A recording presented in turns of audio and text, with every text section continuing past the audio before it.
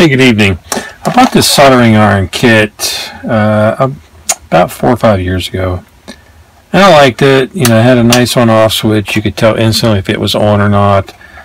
Adjusting the temperature was good, but it broke. I noticed for a while that it was a little wobbly here, and then one day it broke off, and I cannot get it back together. I'm not sure that I want to. I could probably put tape on it or something, but I really don't want to do that with soldering iron. I can't find reasonable tips for them anymore. Now, I paid $20 for the whole thing. So 4 or 5 years, it's marginally getting my money's worth, I think. So I thought, well, I could buy another soldering iron from China and maybe just replace the iron.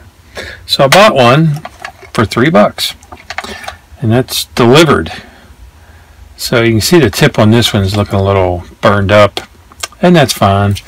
I can replace it, and I've got plenty of spares. When I bought this iron, I bought plenty of spares. So there we go.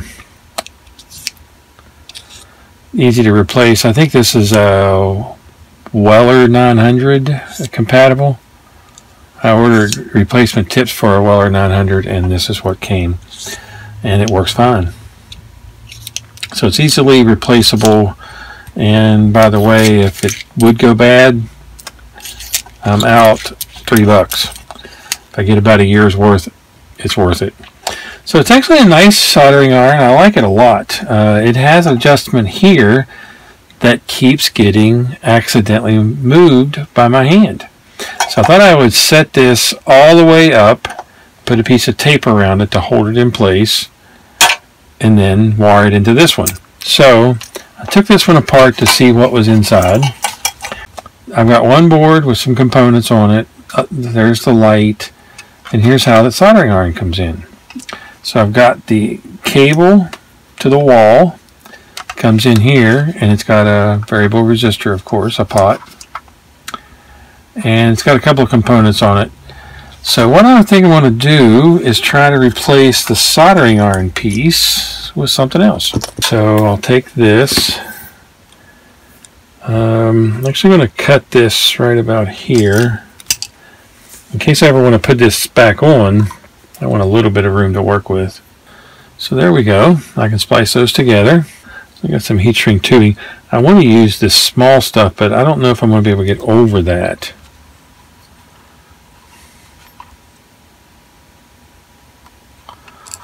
I think that's going to be okay. Put that down in there as far as I can. And this is called solder fingers. 3D printed. I don't expect them to last forever. So I have a spare soldering iron. Okay, so heat this up. Okay, I let them cool, though. Don't have to. And we'll see if we can't get this across it. This one has a spur on it.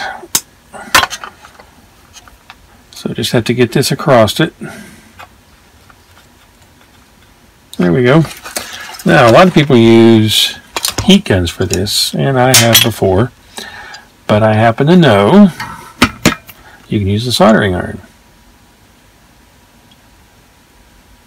So working out nicely. I used to use tape for these, but I realized that this is so much better. Now this looks ugly as hell because the soldering iron discolors it. Actually gets bits of solder on it, that's what that is.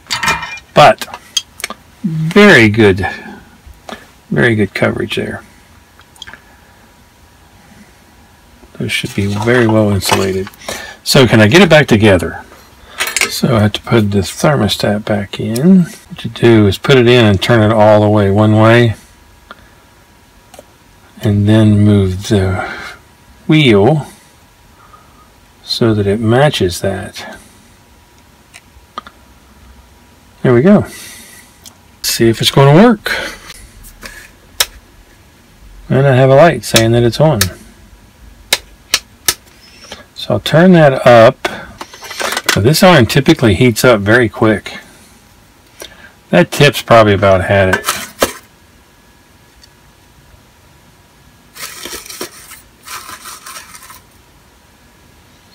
Actually, it's still usable some. I'll still use it for a while.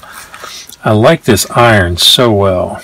That's what that sponge is supposed to do, is clean the tip. But I think it's time for a new tip.